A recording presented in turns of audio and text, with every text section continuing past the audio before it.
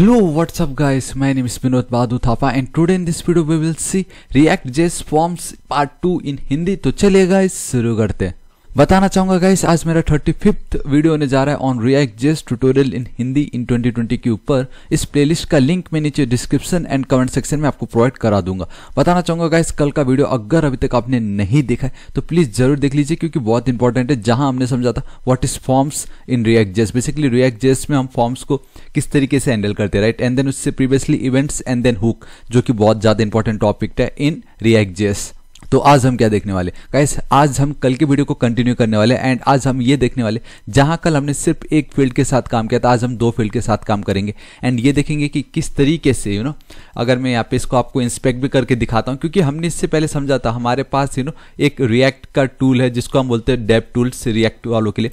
तो सिंपली अगर मैं आपको यहाँ पे ले चलूँ कंपोनेंट्स पे तो आप देख सकते हो बेसिकली हम हुक्स यूज करें जो कि बहुत इंपॉर्टेंट टॉपिक्स है। We have a state and दो स्टेट ऐसे जो अभी अनडिफाइंड आपको दिखाई दे रहे हैं यहाँ पे, ठीक है।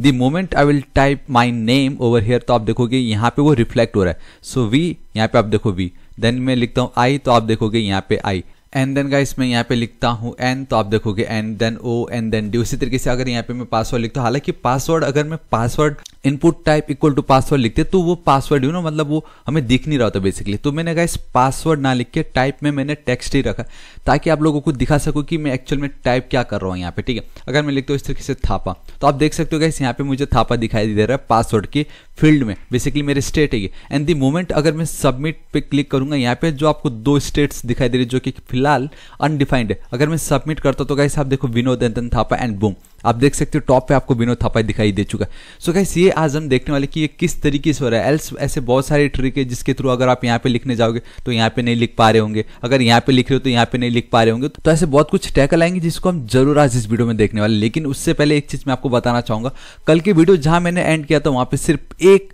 हमारे पास एक input field and then one button था। उसमें एक प्रॉब्लम है, मैं आपको बताता हूँ। देखिए क्या ये तो आज हम करने वाले, ये एज ए चैलेंज आज हम इसी वीडियो में देखने वाले। ऑलराइट गाइस, तो आप देख सकते हो कल मैंने जो वीडियो को एंड किया था जिस पार्ट पे मैं वापस वहां पे आ चुका हूँ। एंड कल हमने क्या देखा था, कल मैंने ये देखा था कि अगर मैं लिखता हूँ इस तरीके से विनोद थापा एंड देन अगर मैं करता हूँ सबमिट बूम, आप देख सकते हो विनोद थापा मुझे टॉप पे दिखाई दे रहा है। वहीं अगर मैं इंस्पेक्ट पे चलता हूँ अपने कंपोनेंट्स वाले डेव टूल पे चलता हूँ तो आपको दिखाई देगा विनोद थापा एकदम परफेक्ट है। लेकिन आपको मालूम है जब हम फॉर्म्स पे काम करते, भले ही वो HTML हो CSS बूटस्ट्रैप में आप काम करो, हम एक चीज लिखते। आप सोचो गाइस जब आप फॉर्म पे काम कर रहे हो आप एक टैग कभी नहीं बोलते हो, that is your form tag. And हमने अभी तक फॉर्म टैग तो यूज ही नहीं किया। मैंने कल के वीडियो में बताया था आपको फॉर्म टैग। एंड देन जब भी आप किसी बटन पे क्लिक करते हो तो आप ऐसे रैंडमली नहीं देते मोस्टली, क्योंकि हम क्या करते हैं वहां पे हम लिखते इस तरीके से टाइप इक्वल टू सबमिट। आपको याद है इस टाइप इक्वल टू सबमिट लिखो तो वो बटन ऑटोमेटिक सबमिट वाला बटन आ जाता था हमारे पास, है कि नहीं। एंड देन एक चीज सबसे ज्यादा इंपॉर्टेंट है वो है हमारा फॉर्म टैग। तो वो किधर है, तो गाइस अब मैं आपको फॉर्म टैग लिख के दिखाने वाला हूं and this is it. Alright, अब आपको लग रहा होगा हाँ यार ये HTML जैसा बन रहा है धीरे धीरे तो फॉर्म एंड ठीक इसके नीचे मैं उसको एंड कर देता हूँ इस तरीके से परफेक्ट। तो गाइस आप देख सकते हो कंट्रोल एस सेव कर देता हूँ तो नाउ अब थोड़ा ये फेमिलियर टाइप हो रहा है जहाँ पे हमने एक्चुअल में फॉर्म टैग यूज किया। We have a input field and then we have a button जिसको मैंने टाइप दिया है सबमिट, जो हम करते ही करते। अब इसमें देखो कंट्रोल एस सेव, सब कुछ सेम होने वाला है, लेकिन एक प्रॉब्लम अब ये होने वाला है। देखो इसको मैंने एक बार कर दिया रिफ्रेश एंड अगर मैं यहाँ पे देखता हूँ तो गाइस हमारे प्रॉपर्टी कुछ नहीं, हुक्स में अभी एक स्टेट है जो कि नल है, जो कि बेसिकली इसका होने वाला है। एंड देन स्टेट अनडिफाइंड है, ठीक है। एंड अगर अभी भी आप सोच रहे हो भाई ये कहाँ से क्या टपक गया यहाँ पे, तो मैं आपको बताना चाहूंगा मैंने रिएक्ट डेव टूल्स के ऊपर वीडियो क्रिएट किया था गाइस जो बहुत इंपॉर्टेंट है। एंड गाइस आप यहाँ पे देख सकते हो वीडियो नंबर 25 हमारे React.js के जो प्लेलिस्ट में जो वीडियो है 25 नंबर पे, वहाँ पे आप देख सकते हो रिएक्ट डेवलपर टूल्स। इस वीडियो को एक बार जरूर देखिएगा, इसका लिंक इधर टॉप पे मैं आपको प्रोवाइड करा दूंगा, ठीक है। तो ये बेसिकली उसके कारण आ रहा होता है ना। अगर यहाँ पे मैं लिखता हूँ विनोद, आप देखोगे गाइस ऑन द स्पॉट मेरे को यहाँ पे वो मिल चुका है। एंड द मोमेंट में लिखता हूँ सबमिट एंड बूम गाइस, देखा क्या हुआ, जस्ट आपने नोटिस करो। इससे पहले क्या हो रहा था गाइस, जब हम फॉर्म टैग का यूज नहीं कर रहे थे तो ऑटोमेटिक सब एकदम परफेक्ट चल रहा था। मैंने सबमिट में पे क्लिक किया, हमारे स्टेट पे वो डेटा होल्ड हो रहा था एंड हमें वो दिख भी रहा था। तो इस केस में अब ऐसा क्या हो गया कि हमने फॉर्म टैग का यूज करते ही चला गया, सब गायब हो गया। सो गाइस ये बेसिकली कोई रिएक्ट का न्यू थिंग नहीं है, बेसिकली एचटीएमएल में ही हमें मालूम है कि we have a form tag जब भी यूज करते तो गाइस उसका एक डिफॉल्ट बिहेवियर है एंड दैट इज वो पेज को रिफ्रेश कर देता है। आई मीन जब आप फॉर्म लिखते हो तो आपको याद होगा गाइस, आप यहाँ पे सोच रहे होंगे मेथड में या तो आप गेट या पोस्ट लिखते हो, एक्सेल में आप कोई भी पीएचपी का पेज पकड़ा देते थे जहां पे यहाँ पे हमने जो भी लिखा, आई मीन यूजर जो भी फॉर्म में फिल करा वो उस बैकएंड में चला जाता था एंड देन वहां से आप डेटाबेस पे स्टोर कर रहे होते थे। बट लेट्स एज्यूम मुझे वापस कोई डेटाबेस पे नहीं भेजना है भाई, अभी फिलहाल के लिए मुझे सिर्फ और सिर्फ अपने डेस्कटॉप पे यूजर क्या लिख रहा है, क्लाइंट ने क्या डेटा ऐड किया उसको मुझे यहाँ पे डिस्प्ले कराना है। वो मैं कैसे कराऊं, क्योंकि डिफॉल्ट बिहेवियर के अनुसार वो सब गायब हो रहा है, डेटा सब चले जा रहे हैं उस बैकएंड पार्ट में, जो कि एक डिफॉल्ट बिहेवियर, हमें वो नहीं चाहिए। तो गाइस उस टाइप के सिनेरियो में हमें क्या करना रहता है, देखिए सबसे पहली बात तो ये कि जब आप ये ऑन क्लिक कर रहे हो, हम सबको मालूम है कि फॉर्म टैग जब भी हम यूज करते फॉर्म के पास अपना खुद का एक इवेंट है जो है आपका ऑन सबमिट, आपको याद होगा एंड आपको मालूम है रिएक्ट पे आपको उसको कैमल के इस तरीके से लिखना है, एस कैपिटल सेकंड लेटर का इक्वल टू, एंड आपको यहाँ पे कर्ली ब्रेसेस देना ही पड़ेगा। तो इस तरीके से इसको मैं करता हूँ कॉपी एंड यहाँ पे चिपका देता हूँ ऑन सबमिट। ना अब ये खुद से हम जो मैनुअली ऑन क्लिक लिख रहे थे वो लिखने की जरूरत नहीं, क्योंकि हमने बटन को टाइप दे दिया है सबमिट। तो व्हेनेवर ये बटन को जब भी कोई करेगा सबमिट तो ये ऑन सबमिट इवेंट को कॉल करने वाला है एंड ये इवेंट चलने वाला है। एंड आप देख ही सकते हो ऑन सबमिट को हमने ऑलरेडी यहाँ पे फेच कर रखा है एंड वो सेट नेम हम नेम दिखा रहे थे जो कि हेलो के बाद हम दिखा रहे बेसिकली, ठीक है। ये तो प्रीवियस वीडियो ही है कल का, लेकिन आज का वीडियो भी बहुत इंपॉर्टेंट है। ये देखिए नाउ फिर से यहाँ पे आप देख सकते हो विनोद, इस तरीके से मैं लिखता हूँ विनोद एंड द मोमेंट में सबमिट में पे क्लिक करता हूँ सब गायब हो गए। सो ये जो डिफॉल्ट बिहेवियर है react, I mean not react HTML का जो ये फॉर्म टैग का, उसको अगर आपको नहीं चाहिए मोस्ट ऑफ द टाइम ये होता है हमें नहीं चाहिए भाई, तो हम क्या करते हैं, तो एक तो सिंपल ये था कि गाइस आपको याद है जब भी हम इस तरीके से करते थे यहाँ पे रिटर्न फॉल्स ऐसे कुछ लिखते थे हम जावास्क्रिप्ट में, लेकिन यहाँ पे नहीं।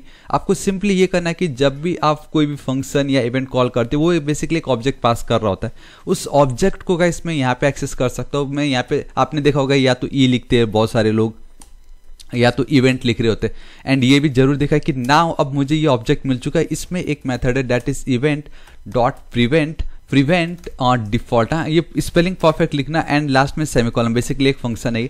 कंट्रोल एस सेव करता हूं। नाउ अब ये बोल रहा है कि जब भी हम इस फॉर्म को करेंगे सबमिट तो इसका जो प्रिवेंट है, आई मीन इसका जो डिफॉल्ट बिहेवियर है उसको प्रिवेंट करो, हमें वो डिफॉल्ट बिहेवियर नहीं चाहिए। सिंपल, मतलब वो पेज को रिफ्रेश नहीं करेगा। कंट्रोल एस सेव करता हूं। अभी एज इट इज कुछ नहीं है यहाँ पे, तो अब मैं सिंपली अपना नाम लिखता हूँ विनोद थापा, वो परफेक्टली मुझे यहाँ पे दिखाई दे रहा है हुक्स स्टेट में। एंड ये जो मेरा अनडिफाइंड है गाइस, अब इसको अगर मैं करता हूँ click and boom, Vinod Thapa दिखाई दे रहा है, यहाँ पे भी विनोद थापा दिखाई दे रहा है। एंड द बेस्ट पार्ट ये है कि अब मैंने प्योर जो एक फॉर्म का ट्रिक था वही मैंने अप्लाई किया। मैंने फॉर्म टैग भी यूज किया, इनपुट टाइप सबमिट भी यूज कर दिया। हालांकि आप इनपुट टाइप भी लिख सकते थे, ऐसा कुछ नहीं है।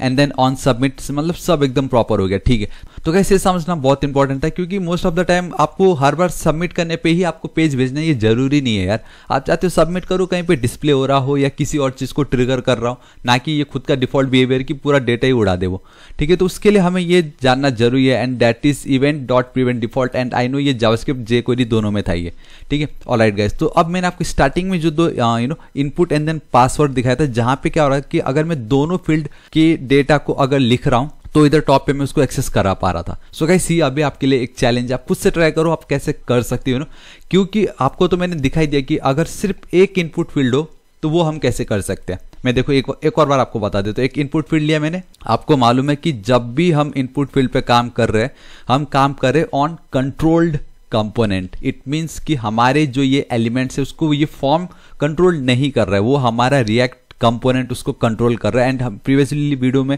हमने समझा था what is the difference between controlled versus uncontrolled component, तो ये वैल्यू देना जरूरी था। एंड हमने कुछ समझा था that is single source of truth, क्योंकि ये जो वैल्यू है गाइस हर जगह ये वैल्यू को हम यूज कर रहे हैं, एक सिंगल वैल्यू को हर जगह काम चला रहे हैं, ठीक है। अब उसी तरीके से ये जो नेम है इस इनपुट फील्ड का ये नेम, एंड अगर आप सोच रहे हो ये नेम वेरिएबल कहां से यहाँ पे आ गया, तो मैं बताना चाहूंगा गाइस हमने कल के वीडियो में एक हुक यूज किया था that is our use state, and उसको मैंने एम्प्टी रखा था, जो कि अभी ये नेम का करंट डेटा है that is empty. That's why हमें यहाँ पे कुछ दिख नहीं रहा है। एंड द मोमेंट अगर मैं यहाँ पे कुछ लिखता हूँ तो उसको मैं बहुत इजीली एक्सेस कर सकता हूँ। एंड हर इनपुट फील्ड में गाइस हमारे पास एक इवेंट रहता है जो कि है ऑन चेंज इवेंट, ये हमें कॉल करना पड़ता है। एंड वहां पे मैंने एक फंक्शन को पास कर दिया दैट इज इनपुट इवेंट। तो with the help of input event guys वहां पे मैं एक ऑब्जेक्ट को एक्सेस कर रहा हूँ, ये जब भी इसको कॉल होगा ये ऑब्जेक्ट पास करेगा and with that event dot target dot value, तो यूजर ने यहाँ पे जो भी लिखा है वो मुझे मिलेगा। एंड देन उसके बाद गाइस ये है हमारा सेट नेम, बेसिकली आप देख सकते हो। ठीक, उसके बाद हमारा एक और फंक्शन रहता है सेट नेम,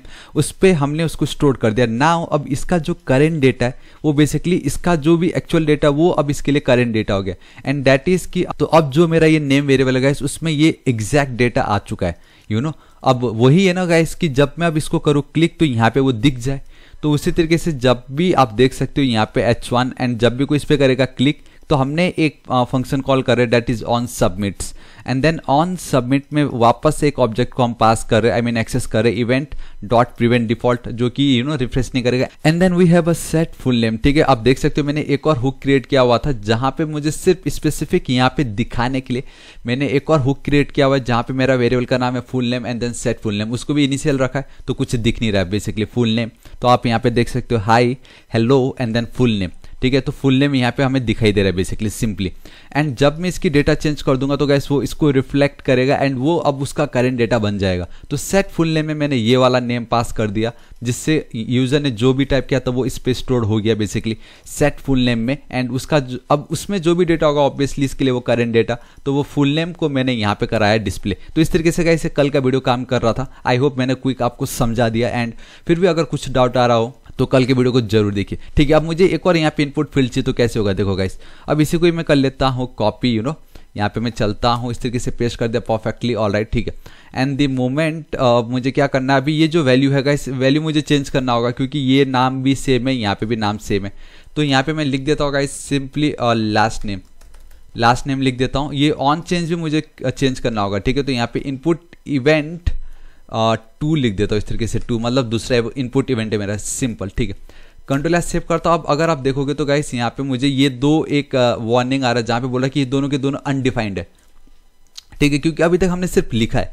तो सेकंड वाले इनपुट फील्ड में एंटर योर नेम के बदले एंटर योर लास्ट नेम, या आप चाहते हो गाइस पासवर्ड लिख सकते हो, यहाँ पे कुछ भी लिख सकते हो गाइस। मैं फिलहाल के लिए यहाँ पे लिख देता हूँ लास्ट नेम। ठीक है, क्योंकि मैं पासवर्ड नहीं लिख रहा हूँ वहाँ पे क्योंकि वो दिखाई ही नहीं देगा वहाँ पे एक्चुअल में। तो एंटर योर लास्ट नेम। ठीक है, तो मेरा एक इनपुट फील्ड, मेरा दूसरा इनपुट फील्ड, ऑलराइट। तो input event 2 and then last name. अब ये जो लास्ट नेम है इसमें मुझे एक्चुअल यूजर क्या वैल्यू लिख रहा है उसको स्टोर करना है। ठीक है, अब वो विदाउट हुक्स स्टोर में कर ही नहीं सकता। तो वापस ये जो पार्ट है यहाँ पे मैं चलता हूँ, एक और हुक्स क्रिएट करता हूँ जहाँ पे मैं लिखूंगा last name comma and then मैं लिखता हूँ सेट लास्ट नेम, परफेक्ट। ठीक है, एंड देन उस यूज स्टेट को मैं गाइस यूज करने वाला हूँ। एंड एक बार आपने अगर इंपोर्ट कर लिया है टॉप पे तो बार बार करने की जरूरत नहीं, आप कितनी भी बार यूज स्टेट का यूज कर सकते हो। सिंपली इतना हो चुका है, ऑलराइट। ठीक है, कंट्रोल एस सेव कर देता हूँ, ऑलराइट। ठीक है, इतना हुआ। अब जब भी यूजर कुछ भी लिखेगा इस सेकंड वाले फील्ड में तो गाइस आपको मालूम है एक एक वर्ड लिखने पे मैंने आपको दिखाया था, यहाँ पे हमें दिख रहा होता है वो। तो ऑन चेंज के कारण है basically, because of this event on change. यहाँ पे मैंने क्या बनाया, जस्ट इनपुट इवेंट 2। तो मैं अब यहाँ पे चलता हूँ, आप देख सकते हो एक इनपुट इवेंट पहले से था तो कॉन्स्ट यहाँ पे मैं चलता हूँ इनपुट, एक second, input event 2 perfect, you know fat arrow function है। हालांकि इसको मैं और सिंप्लीफाई करके लिख सकता हूँ लेकिन बेसिक इतना मैं रख रहा हूँ बस simple, you know. And then यहाँ पे भी मैं वो इवेंट पास कर देता हूँ। एंड इवेंट आप सेम पास कर सकते हो, ऐसा बिल्कुल कुछ नहीं है। ठीक है, इतना मेरा काम हो गया है। अब यूजर ने यहाँ पे जो भी मेरा सेकंड फील्ड है, अब यूजर वहाँ पे जो भी लिखेगा उसको मुझे यहाँ पे स्टोर कर देना है बेसिकली सेट लास्ट नेम पे, यू नो। तो मैं यहाँ पे चलता हूँ सिंपली, अब मैं लिखता हूँ सेट और लास्ट नेम में मेरा इसमें क्या करना है, सिंपली उसको पास कर देना है यहाँ पे। ठीक है, ये जो मेरा वैल्यू है दैट इज नेम। अब मैं यहाँ पे चलता हूँ इवेंट, इस तरीके से मैं गया यहाँ पे इवेंट, आपको दिखाऊं डॉट टारगेट का, इसे कल की वीडियो में हमने समझा था। And then we have a value, perfect. ठीक है ना, सिंपल इतना मेरा काम हो चुका है। अब अगर मैं आपको ले चलता हूँ तो आप देख सकते हो सब कुछ एकदम परफेक्ट है। देखो, एक state, 2 state and then last एक और स्टेट है, ये बेसिकली ये अनडिफाइंड दिखाई दे रहा है। एंड दैट इज आवर ये फर्स्ट वाला इनपुट का लिया। देखो क्या हो रहा है अभी, अगर मैं अपना नाम लिखता हूँ यहाँ पे सिर्फ विनोद तो आप देख सकते हो यहाँ पे हमें विनोद दिखाई दे रहा है। और ये जो दूसरा स्टेट है, यू नो, थापा लिखता तो गाइस बूम, आपको यहाँ पे भी थापा दिखाई दे रहा है। तो विनोद इधर देन थापा इधर, परफेक्ट। मतलब मेरे ये दोनों के दोनों इनपुट फील्ड एकदम परफेक्टली काम करे, राइट। अब बस मुझे क्या चाहिए, अगर मैं सबमिट में हिट करूंगा ना तो आप देखोगे मुझे विनोद यहाँ पे आ भी चुका है। ठीक है, क्योंकि अभी तक हमने कोड ही इतना लिखा, राइट। अब ये जो थापा अगर मुझे वो यहाँ पे चाहिए तो वो कैसे होगा, तो देखो गाइस अब वो भी बहुत सिंपल है। हमने लास्ट नेम कर दिया, ये इनपुट इवेंट 2 भी कर दिया, लेकिन एक चीज नहीं किया, दैट इज जब सबमिट बटन पे हिट हो क्लाइंट या यूजर ने जो भी इस फील्ड पे लिखा है वो यहाँ पे दिखा दे। हालांकि हमने इसको ऑलरेडी स्टोर कर चुका, आप देख सकते हो हमें मिल चुका है थापा। मुझे किसी तरीके से इस स्टेट को एक्सेस करके यहाँ पे फैच कर देना है, बस रेंडर कराना है या डिस्प्ले कराना आप कह सकते हो।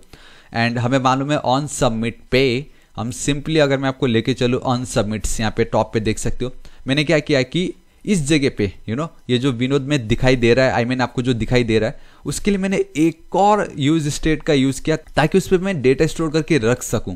एल्स अगर यही नेम जो मैं स्टोर कर रहा हूं यहाँ पे जो आप दिख रहा है विनोद वाला, अगर वही मैं यहाँ पे पास कर देता ना, जैसे यहाँ पे मैंने वी आई, तो उसी तरीके से यहाँ पे भी वी हो रहा होता है, बटन क्लिक करने पे कुछ होता ही नहीं, राइट। तो मैं क्या करता हूँ, वापस से इसको कॉपी करके फायदा नहीं है, लिख ही लेता हूँ। कॉन्स्ट यहाँ पे चलता हूँ, मैं लिखता हूँ लास्ट, आई थिंक ऊपर मैंने ऑलरेडी लास्ट नेम लिख दिया, तो यहाँ पे मैं लिख देता हूँ लास्ट फुल नेम। मतलब ये कोई सेंस बन नहीं रहा, लेकिन लास्ट नेम, लास्ट क्या लिखूँगा इस लास्ट नेम, तो ऊपर ऑलरेडी लास्ट नेम न्यू, ठीक है ये ज़्यादा ये ठीक है। And then set last name and then new कर देता हूँ, ठीक है perfect. And equal to use state, I know आपके माइंड में कंफर्म आ रहा है यार, मतलब अभी तो सिर्फ 2 फील्ड है एंड मैंने 4 बार यूज स्टेट को यूज कर चुका हूँ। बट डोंट वरी, आगे की वीडियो में हम जरूर देखेंगे कि इसको और सिंपलीफाई हम कैसे कर सकते थे, बट एटलीस्ट बेसिक तो पता चले।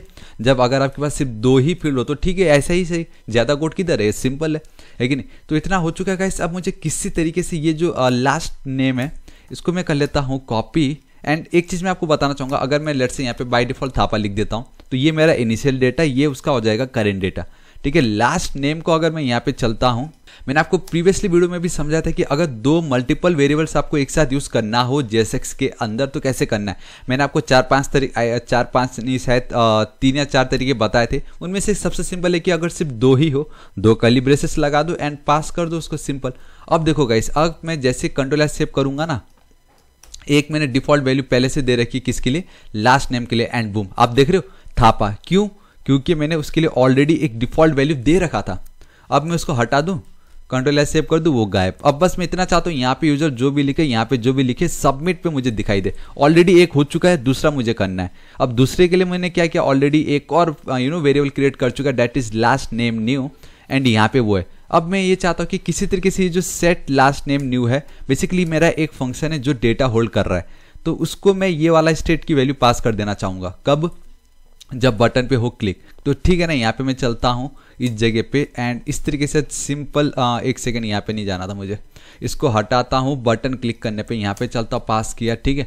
एंड सिंपल है गाइस। अब मैं मालूम है कि हमारा जो एग्जैक्ट डेटा है वो है ये लास्ट नेम पे, वो ऑलरेडी सेव कर चुका है हमने, तो इसको मैं पेस्ट कर देता हूँ यहाँ पे, कंट्रोल एस सेव कर देता हूँ इस तरीके से, कंट्रोल एस, एंड परफेक्ट, सब कंप्लीट हो चुका है। अब आप देखोगे हमें एक और स्टेट दिखाई दे रहा है and that is undefined, and it's perfectly fine guys, हमें कुछ नहीं लेना देना। क्यों?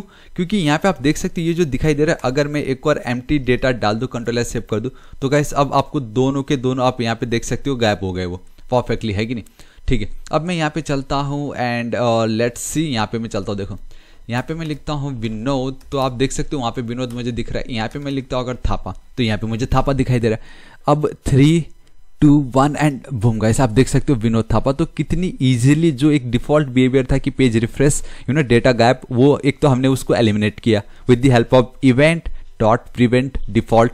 देन हमने देखा एक और इनपुट फील्ड ऐड करके कि किस तरीके से 2 इनपुट फील्ड की वैल्यू को, डेटा को हम स्टोर कर सकते हैं एंड देन उसको यहाँ पे टॉप पे डिस्प्ले करा सकते हैं जब भी कोई इस बटन पे करेगा सबमिट। एंड उसको भी एकदम प्रॉपर तरीके से हमने फॉर्म टैग के अंदर लिखा, प्रॉपर उसका जो इवेंट होता है ऑन सबमिट बटन पे हमने दिया टाइप इक्वल टू सबमिट।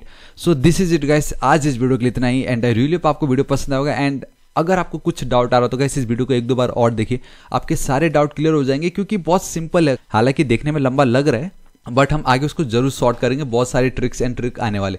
तो बताना चाहूंगा गाइस मैं डेली ऐसे ऑसम वीडियोस क्रिएट करता रहता हूं। सो अभी तक अगर आपने मेरे चैनल थापा टेक्निकल को सब्सक्राइब नहीं किया तो प्लीज गाइस सब्सक्राइब कर लीजिएगा। राइट साइड में एक रेड कलर का बेल आइकन, एक घंटी दिखाई देगा, हिट कीजिए, क्लिक कीजिए ताकि आप डेली ऐसे ऑसम वीडियोस को मिस ना करें। एंड कुछ भी डाउट हो तो बेफिक्र होकर नीचे कमेंट कीजिए, मैं आपकी जरूर हेल्प करूंगा। So till then guys, thank you so much, take care.